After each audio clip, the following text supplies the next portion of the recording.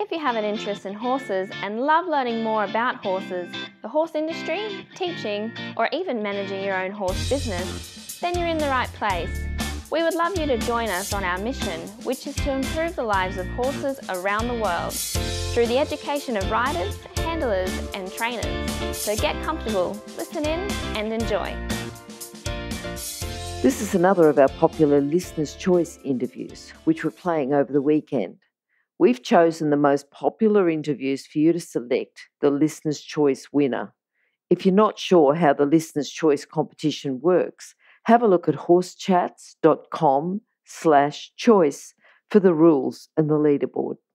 If you have the same vision as International Horse College, which is to have a world where people safely appreciate, respect and enjoy their horses, and the horses appreciate, respect and enjoy their people, then have a look at their website, internationalhorsecollege.com, registered training organisation 31352. Today we've got a very special guest on Horse Chats. I'm sure you've heard of the movie The Mustang. Now we've got Laure de Clermont-Tonnerre, who's a co-writer of The Mustang. We're going to talk to her about how the seed of The Mustang, the movie, came about. And I have to say, I've seen the movie and it is absolutely one that horse people are going to love. Now, I love any horse movie. I will go and watch some corny old cowboy movies if I have to, but this one is so much more than just a horse movie. And I don't want to go into it. I don't want to tell you the story. I want you to go and see it. But it's an absolute must for anyone who understands horses. The big bonus for me, and I'm sure for a lot of horse people, is that it's not just a movie for horse lovers. So if you've got any non-horse loving partners, other family members or friends that you'd like to go and see the movie with, it's perfect for them as well, and they will thank you for inviting them. But meanwhile, I'm going to introduce Laure, and Laure de Clermont-Tonnerre. How are you today? I'm very happy to have you on the show. Hi. Hi. Very nice to meet you and to talk with you. Yeah. Now, Laure, we normally start off with a favourite quote. Now, a horse person, and I know you've got a horse background and, you're a horse person. To me, it's just if you've got some sort of an inspiring quote, it almost like someone can just be thinking about it for the day and thinking, this can inspire me for the day. So what have you got? What have you got as a quote or just something that you say to people, something that keeps you going? So there's a quote that I really love from Mark Twain. And it's, they didn't know it was impossible, so they did it. And it's exactly what you have to keep in mind when you're about to start a film, because it's such a big obstacles race. And especially this movie, it's been 5 years that I have it in mind. And from like the writing to putting together the finances, the cast, the crew, to shooting, to post-production, it's really like you have to be a little bit unconscious and a little bit crazy. If you are aware of all the obstacles and all the issues you're going to face, then you're never going to do it. So I think like Mark Twain is very relevant when he says they didn't know it was impossible, so they did it. I think you should just go with this, this spirit of like, I'm just going to fight. I'm just going for it. So yeah. So this is the quote that I keep it inside me since a while, and that's I reminded it pretty often. I think it's a very good quote for horse people. We get lots of things going on with us, with our horses, but if you've had that long-term goal. But tell us about the very first, almost like a seed that you planted. What gave you the idea? The whole combination, it seems. You've got, and I know there's programs and I know there's so much value in equine assisted therapy, but the combination to make this movie of horses and really tough men and the whole situation, what gave you the idea to start to put it together? So I was in France, in Paris, and I was reading by coincidence an article about pet partnership program in prison. It was about the therapists who were entrusting small animals in a French prison, such as rabbits, mouses, chinchillas, birds even, and to inmates. And I was very intrigued by this odd pairings, and I decided to catch a train and to go to this prison and to observe what she was doing between as a therapy by entrusting those animals to those men, and how she was making them going through their problems and opening themselves. So that was fascinating. And from that experience, I wrote my short film, Rabbit, that I shot in New York like 5 years ago. And I was so intrigued and passionate about this subject that I kept looking for more details. And then I found out about this horse program in Nevada with wild horses and inmates.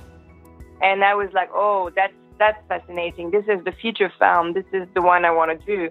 And I did kind of a journalistic approach to contact and reach out to people, and then flying there, spending time observing, interviewing men, observing each step of their connection with their horses. And most of them never been around horses before. So it's their first time, and you can see so much going on into their transformation, psychologically and also in their body language. So I really enjoyed so much those research. Then it helped me to deepen the script and the characters that I had in mind.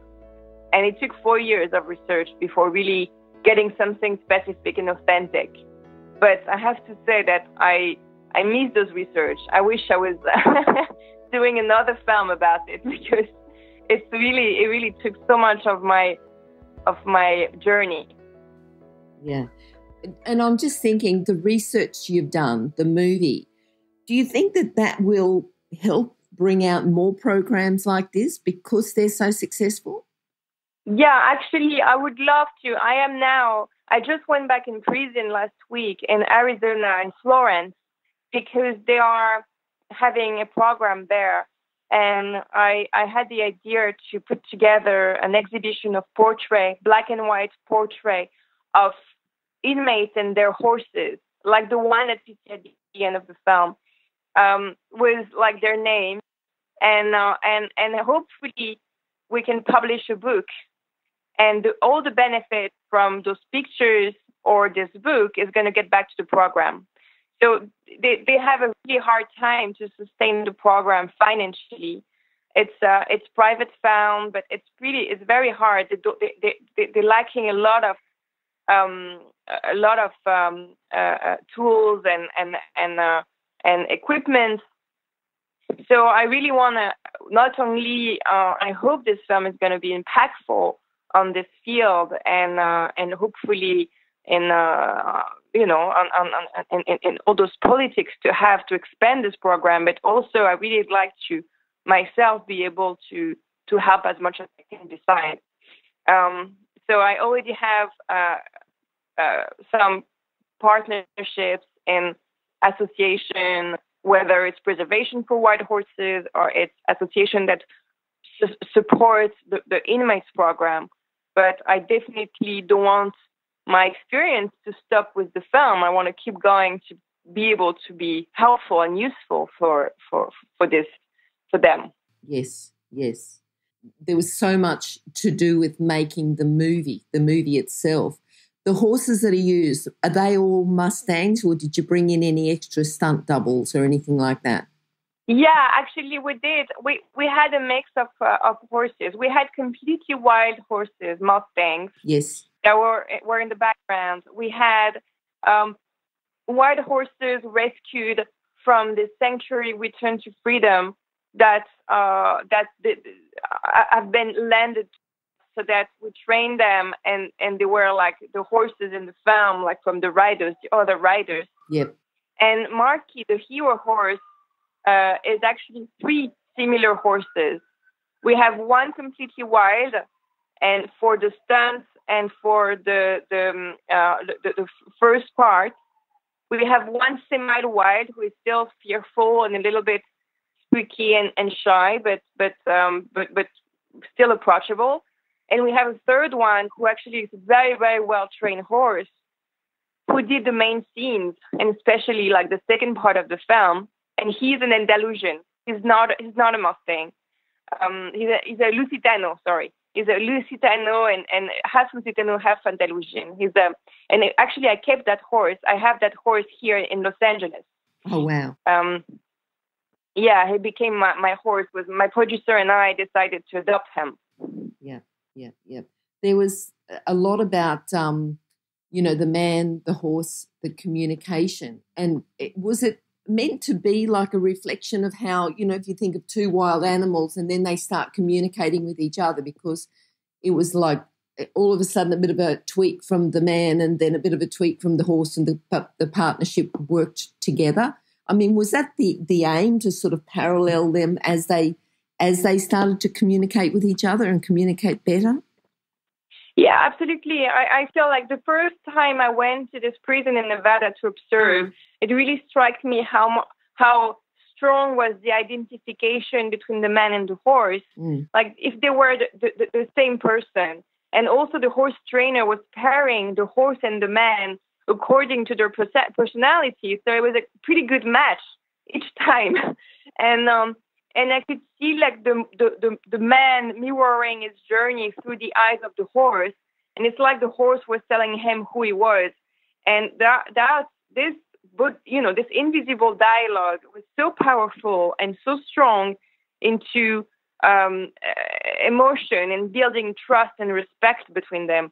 I feel that it was something very specific, and especially because they have the same nature, because the horse and the man are the same character. Yes. And I thought it was extremely powerful when I was observing that. The only difference between them is that the horse is innocent and the man is not. But otherwise, they are exactly the same.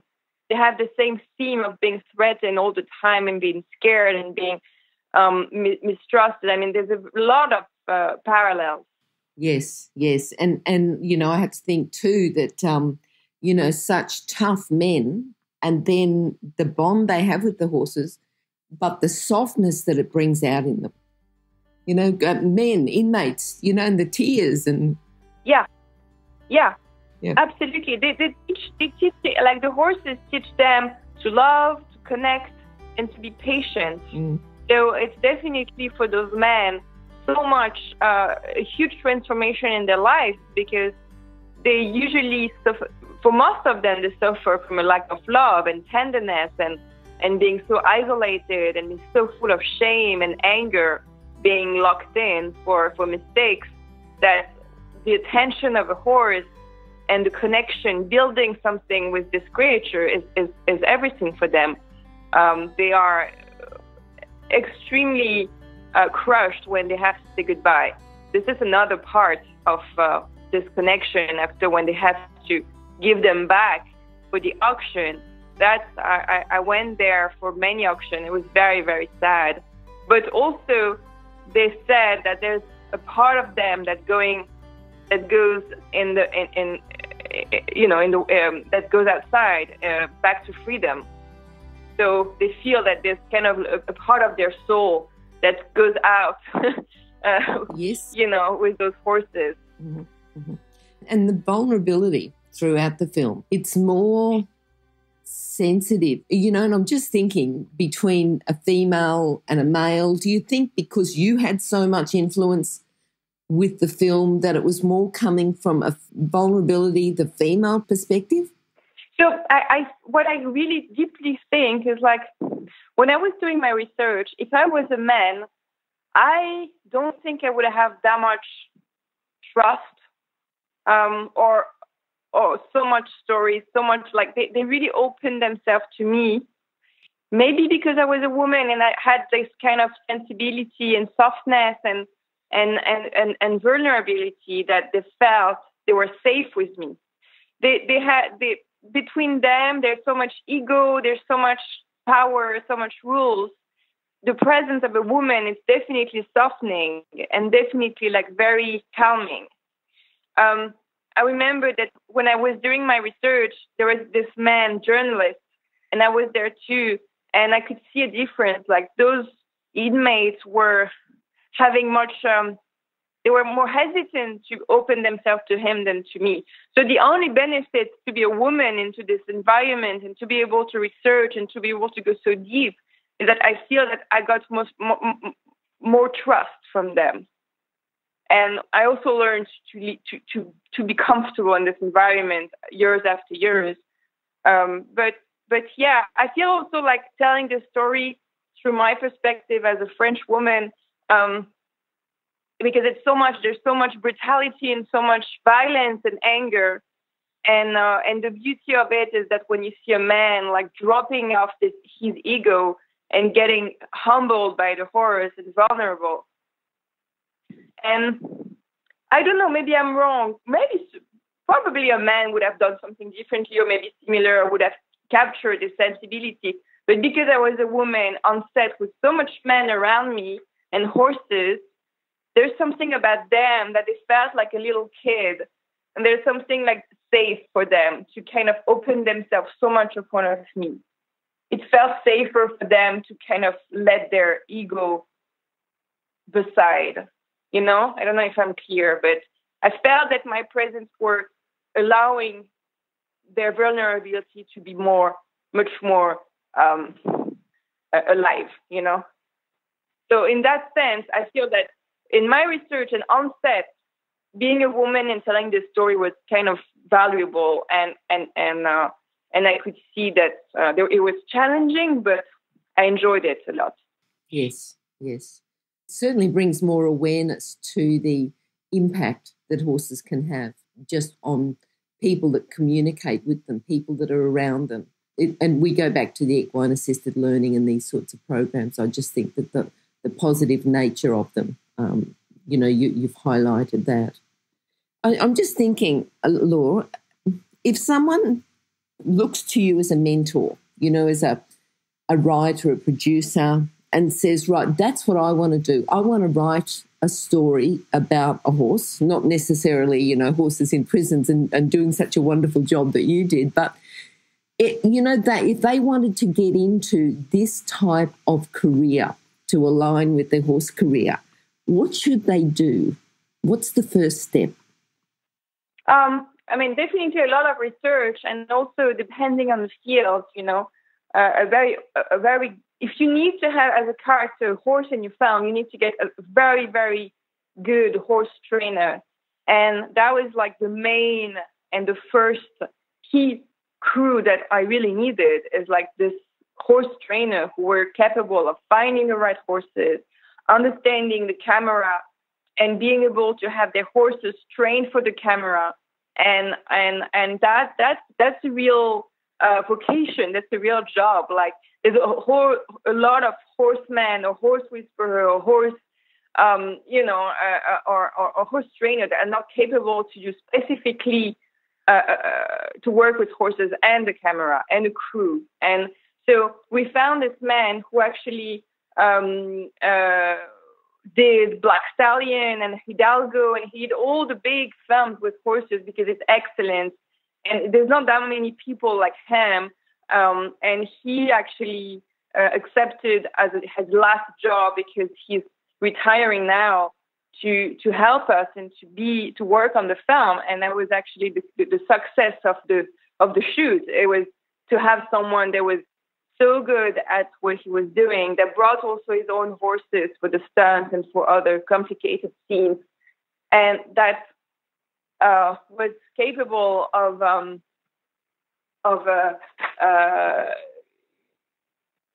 getting the right horse for the right scene, as we had 3 similar horses for the hero horse.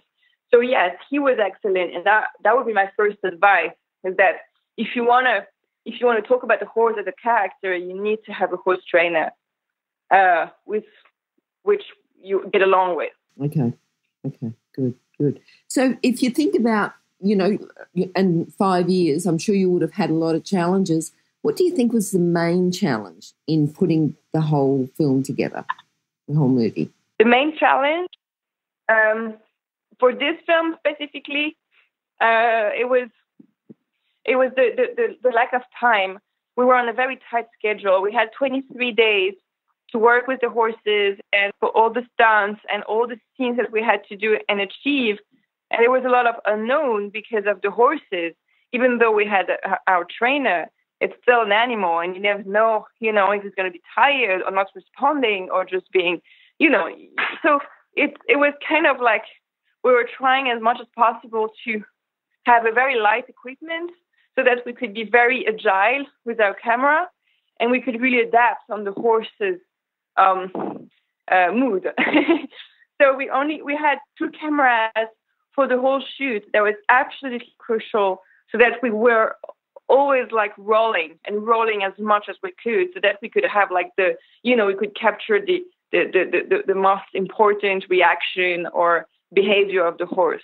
There was not automatically all the time in command, So that was the challenge. And also with an animal, after 2 or 3 takes, it's tired. So you have to make sure that you have everything you need from the beginning. So we had a lot of rehearsal before the shoot. We had 2 weeks of rehearsal. And that was actually the challenge, with the time. And you cannot pressure an animal. You cannot. So it's kind of like he has to take his time. So you have to be on his time. So that was actually what was the most challenging. Also the lights. We were shooting outdoor for most of the scenes. And it was like we were shooting in the desert. And the light is going up and down very quickly. So we had some challenges to keep the continuity of the light.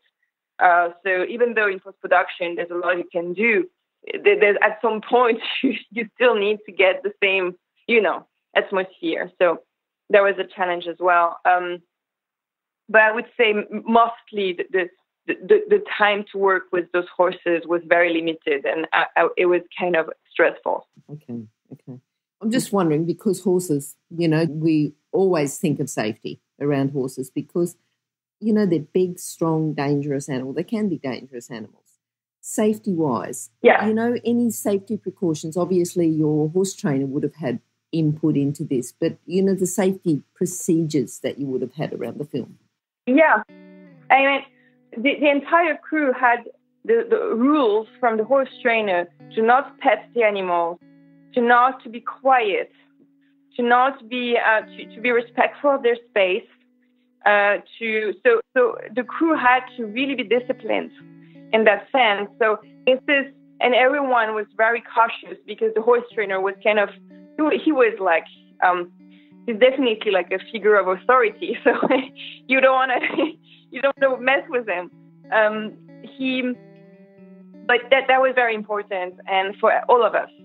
And also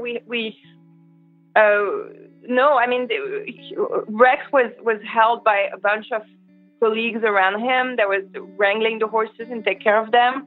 And then it was, he was just worried to manage us more than the horses. It was like the horses are fine as long as the men around are behaving. So that was actually the main rule, is just to us to behave around them, and just to be respectful. And then just during the film. So there was this scene where we put the horses in the kitchen during the storm. Yes. All the choreography with the horses, that was like Rex horses. That was the trainer's horses, because he was like, I trained those horses. I raised them since they're kids. I know them. I know they can do it. I won't do it with any other horses I don't know. So he brought for that scene 20 of his horses that are not Mustang, that are trained, from his barn. And they were completely fine. They were completely safe. But he knew exactly which horses were safe, which other were not. He knew exactly which riders could ride who and when. He had this expertise of, pairing the right horse with the right man, whether they were stunts or just riders. And also for the cast, I made sure to hire experienced riders as the group of riders around them, like the scene at the auction, or when they all like running into the wire. This is all just very experienced riders. So every main character had a stunt double, to do like the complicated moments, like running into the wild, or obviously like all the stunts, like all the falling down, and that was like stunts. But Rex was good at just like finding, trying to see, and also each experienced rider had the same horse, so they were used to each other. So every couple of horses and men did have like this bonding in during the sets, because they were always like with each other. Yep. So that was really good. If you're an equestrian coach or a horse riding instructor, or even if you aspire to be one, have a look at the free video series for horse riding instructors on the Horse Chats website. Go there now, have a look, horsechats.com. Okay, and the horse trainer, you said that, when you're getting your cast together, that you made sure they were experienced riders. The horse trainer, was he involved in getting the cast together? Yeah, we were involved. Yes, absolutely. I mean, Matthias did ride horses just a little bit. So he had to ride with Rex before, with the horse trainer at his barn. He was riding and was training with him. And then there was like another actor, Jason Mitchell, who was not experienced rider as well. So he had to also train, and he had also like a double, because Rex said that there's a lot of things he couldn't do. He couldn't run, by example. He could trot, he could walk, but he couldn't run. There was like, and the other riders around, I found this group of men from Compton in California. They've been called the Compton Cowboys, because they've been into this commercial, and they're riding since they're kids, and it's kind of like this program for kids in need in Compton. And so they grew up riding, and they are very, very interesting men. And so we wanted to have like different faces, different communities. So we called them to be extras in the film. And so when they came, we knew that they were very experienced. And actually Rex was testing them, and he said that he actually, like, we did cast together like the group of men to make sure that they knew how to ride. Yes. Okay, so just to do with the general care of the horses, the feeding of the horses, and they all looked, good condition, somewhat, like obviously coming in off the wild horses coming in looked like they'd been out to pasture almost, but They looked in good condition. Yeah. I'm wondering about the feed. Did you just give, and whether you fed the Mustangs different to the other horses, but the feeding of the horses, was it just hay? Did they get a feed? Did they get any grain? Did you have any input into that? Was that all the horse trainer, or what can you tell us about the horse feed? So the Mustang we used so we had a group of Mustang that was coming from the prison of Nevada, because there's 1,000 of wild horses there. And no, they have hay. They have like basic feeding. I don't know specifically what, from the grass that they graze from the wild to going to custody, they can graze because there's some grass there, but they also have like hay and grains. And I don't really know the process of transition for them and how long it took. That I don't know specifically. I just know that every day we were feeding them with hay and grains. Yep. Okay. All right. Now, the movie itself, it's about to come out. What date is it? What are you looking forward to? You've got the movie coming out, but what else? What else in the big? It's you asked for the date of release? Yes, please. Yeah, it's 15th of March. 15th of March, it opens in New York and Los Angeles, and then it will open the following week to multiple theaters all around the country in the United States. And then there's an opening also in France in June. And I don't know about other countries, but I know there's going to be an opening also in England, in UK. I don't exactly know when, but around April. And then I don't know for the other countries yet. Okay. Now, what do you said before that you didn't want it just to stop at the movie for this program. You wanted to go on, and you've got your book coming together with the photos of the inmates and their horses. Anything else that you've got coming up along the same lines? What do you plan in the future? So those pictures are going to be, there's going to be an exhibition in 2 cinemas, in the Landmark Theatre and in the ArcLight. Yes. And then we're hoping to make a book and to sell those pictures and to give back to the program and to the horses. That's definitely my goal. I'd like to try to find a way to, there's a project that, it's still cooking in my head. There's definitely more that I want to do to try to help and to support and to keeping a foot on this area, because I'm very passionate about this program and those stories and how those men change so much and reconnect with themselves and with their families, and then get a sense of their life and the future, and definitely got a second chance. So I think that the problem now is when upon their release, it's so hard to be in the real world after being incarcerated, because you don't have that much support.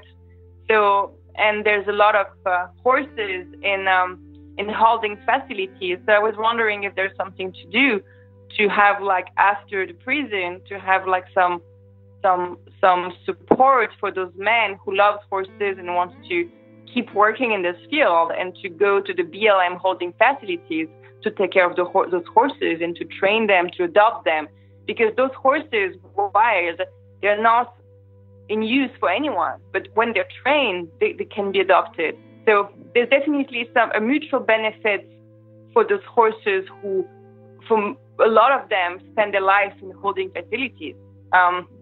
So yes, I'm cooking something, and it's not that precise yet. I'm just thinking about what can be impactful and how I can keep,